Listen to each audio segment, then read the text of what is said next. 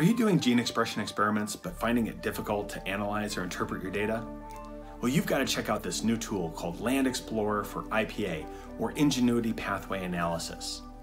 With this new tool that we've developed, we take your data, we analyze it, and identify those key pathways that are either activated or inhibited, but then we go a number of steps further.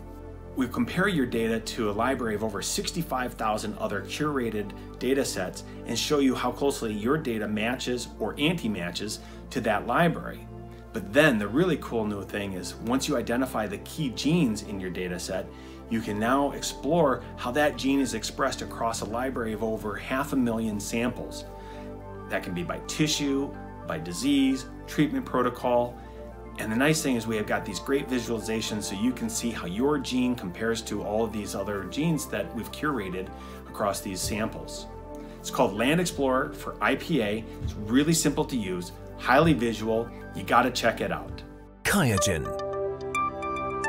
Sample to insight.